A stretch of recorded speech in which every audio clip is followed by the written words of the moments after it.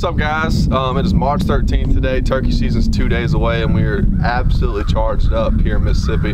But one of the biggest topics right now on all social media platforms, YouTube, podcast, is trapping. And trapping something that I know nothing about. So what I actually did is reached out to a good buddy of mine, Donald Rawls, here from Columbia, Mississippi. Dude's a trapping fool. I get Snapchats from him every day of coons and possums and coyotes and stuff in the trap. So I was super intrigued by all that, and I hit him up, and I really just wanted to go along with him personally and check traps and kind of learn and pick his brain about all that stuff. But what I did is I asked him if we could film it, and he was fired up for us to film it. So me and my wife actually just got a piece of property here in Mississippi, and so that's one of the things we've really got more involved and more fascinated with.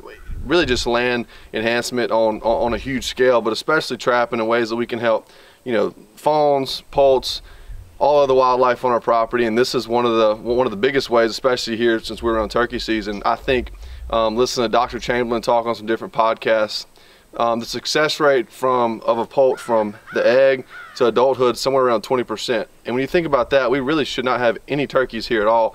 And a turkey is something that actually everything's trying to get them. And we're humans, I've heard some people say this, humans are like the only people actually trying to help the turkey population. So this is why this time of the year everyone's getting fascinated about trapping. So let's go have a good conversation with our buddy Donald Rawls and learn a little bit about trapping.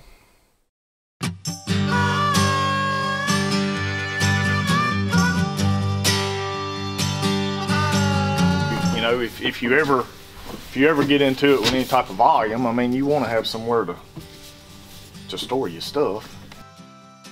We put all our stuff up, I'll pressure wash it, clean everything up good, and then we store it. You know, that when I come back next year, and my coon traps, I paint them.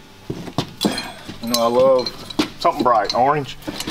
This is factory white, but you can tell after you catch several in them, you know, they wear it down, so we come back and we paint them orange because of visual. You know, a coon, don't get me wrong, he works with his nose, but if he can see orange way better, of course, than he can see black. So that's the reason we do that. You can, there's two ways when you put your trap down. You can, of course, do it the old style and run you a piece of rebar, which these aren't long enough, but you can run you a rebar stake through there. A big coyote, round and round and round, they're eventually gonna pull that up. You know, so what I do, something kind of not real new, but this is something semi-modern, is earth anchors. You drive them down, you drive in the ground vertical. When you put tension on it, it sets that stake horizontal. And I mean, literally, you take the four-wheeler winch to pull them up, or either a puller. I had to build a puller, you know, so they're tough as nails, but it's just, it works. They can't dig them up, they can't pull them up. I mean, so it's way better than rebar. They can eventually work rebar out of the ground, so stay away from that.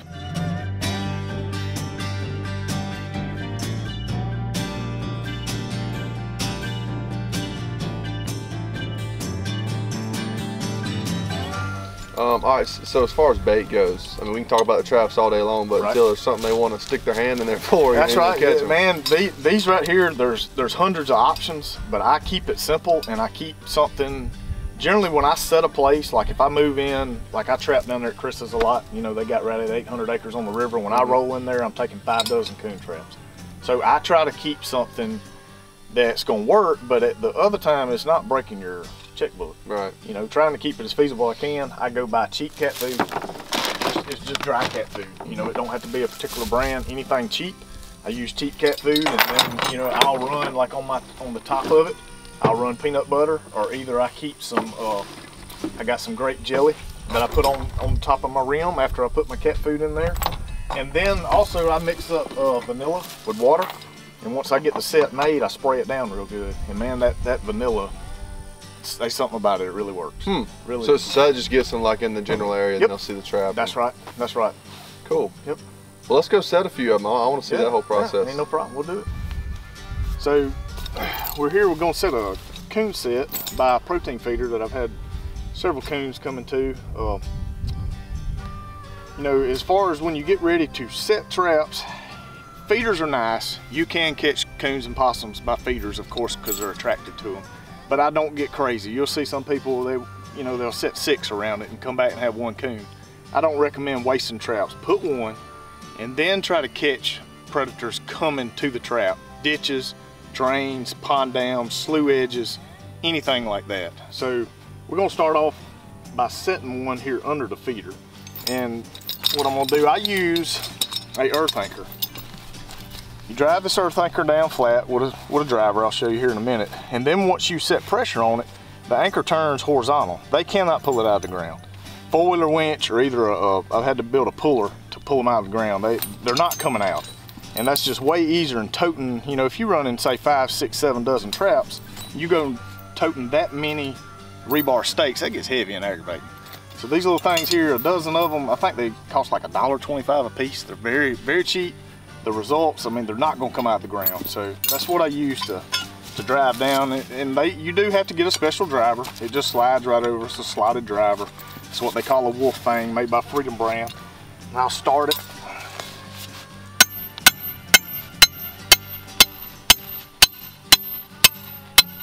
Drive it down pretty much about 3/4 way on coons. Pull your driver out, and then when you pull and it sets, it's not coming out of the ground. I mean, it's not happening. So set our trap.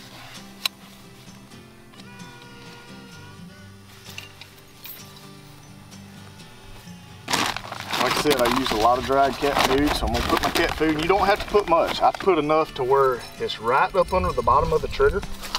You don't have to fill the trap up, by no means. Try to keep it as simple as you can, save bait.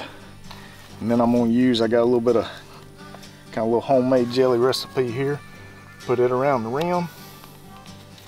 And then I take my vanilla that I got mixed up. It's basically half vanilla, half water.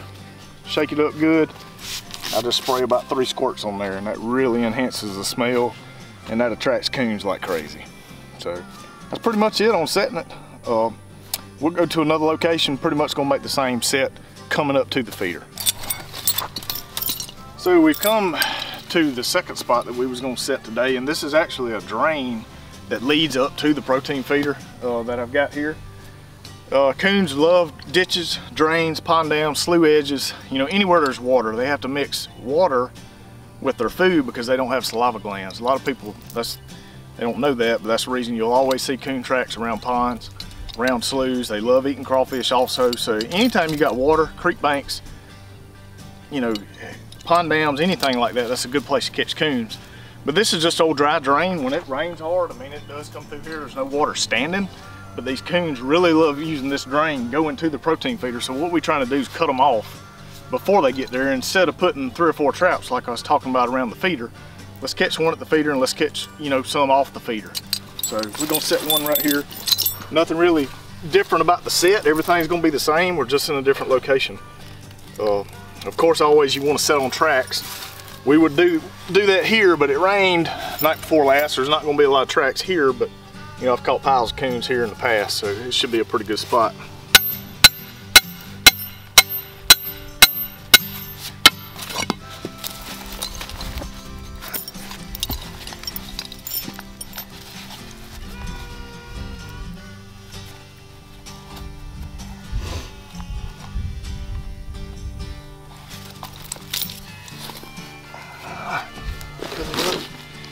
We already got our cat food in there. So we're gonna put our jelly up. Let's get a little bit of that, put it around the rim. Don't take much.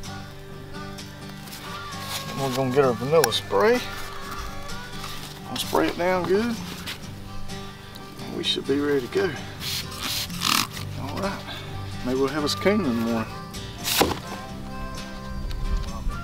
Okay, so one simple step that I like doing, you know, in trapping, I love, these are pigskin leather gloves. They're real soft, they're thin, that way you can feel what you're doing with your fingers. I buy 2 sets. Generally at the beginning of every trapping season, I buy 2 pair, and I write bait on one of them. That's what I handle all my bait with. My other pair I keep on for making my sets. That way I'm not contaminating my trap, getting some type of bait or either my human scent on it. Because if you do, number one, they're not gonna approach it. If they do, they're gonna dig it up, and you've wasted all that time. So run your 2 sets of gloves. That's just something minor, but it really, really works. You know, and even if you don't want to invest in that, buy some latex gloves. But once you get done making your set, pull those off before you set your bait and put a new pair on. So just a little small tidbit of information. So what we're looking at here, we got a property line edge pinching down. I left some trash here, basically just cover, you know, just nothing in particular. But I see a lot of coyote activity tracks and whatnot coming down through here and catching this drain and then going on out my property on somebody else's. So what I'm looking at here, coming by, you know, something that catches my eye is this little, it's a young, some type of plant with a little bit of growth. I'm wanting something for a backing, you know, something. I'm gonna drill my dirt hole in here, and this keeps that coyote from coming around behind. He's gonna have to approach this set from one way. That way you got him here, you know, where you can put his, he'll put his foot where you want it to, versus him working the back of the set. You want something, and I'll show you when I set it, you want something, what you call a backing, behind a dirt hole to make the coyote approach from the way you want him to. So this right here really stands out to me. And it's natural, it's not something we're gonna put here, it's already here. And we can get right here, you know, in this little drain, we're gonna make a dirt hole set and see if we can pick a coyote up.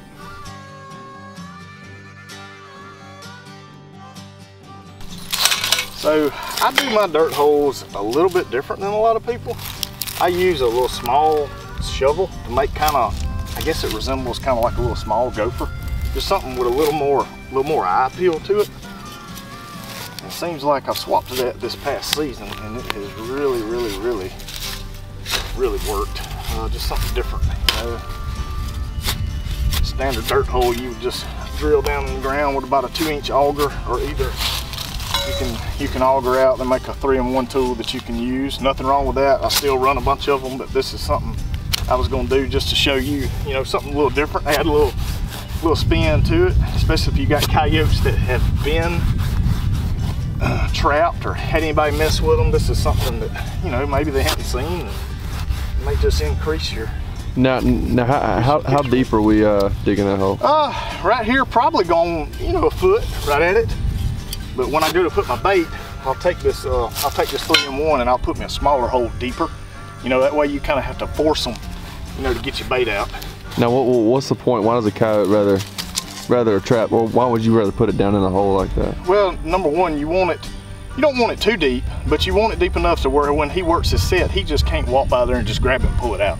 You want him to have to, you know, with one leg, of course, he's dabbling around, he's got the other in there trying to get the bait out, you know, stepping. So when I get ready to set my trap, there's a lot of people say hug the hole. I've done that and caught coyotes. I like coming back a little bit and then offsetting just a tad, basically like a 6 and 3, and put your pan to the right side. That's the way I do it. You can put it to the left side. I've caught tons of them hugging the hole. I mean, there's no really right or wrong way where to put your trap, but that's just what I like to do, and it seems like it works pretty good.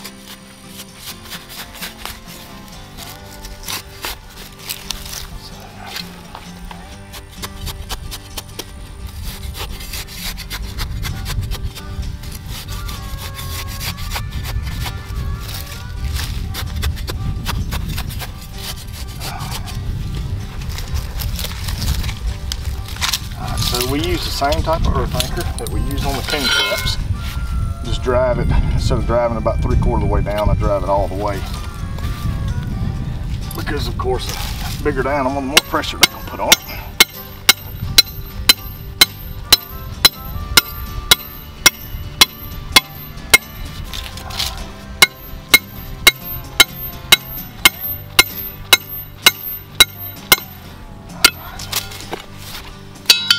We're gonna pull it, set it. Buy this stuff at Walmart for a little bit of nothing. But I like getting my trap set and putting my polyfill under the bottom. That way, when you sifting your dirt don't get up under your pan and keeping it from firing. This trap right here has a night latch on it. So, all right, we're set. Notch out there for my ears just a little bit. We will be good to go. Main thing when you setting a trap, you want this trap to be bedded solid.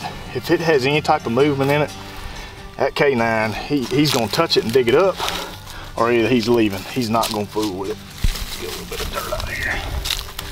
So we're gonna sift in.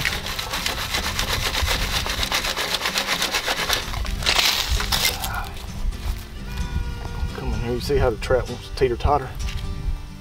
We're gonna come in, we're gonna work the edges. We're gonna work in between our levers there.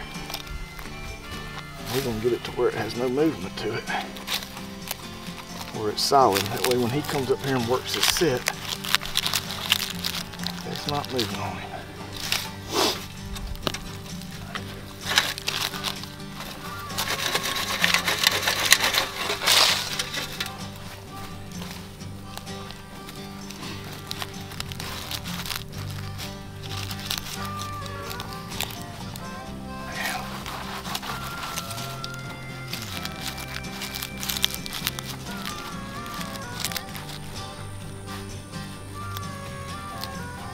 Look at that trap.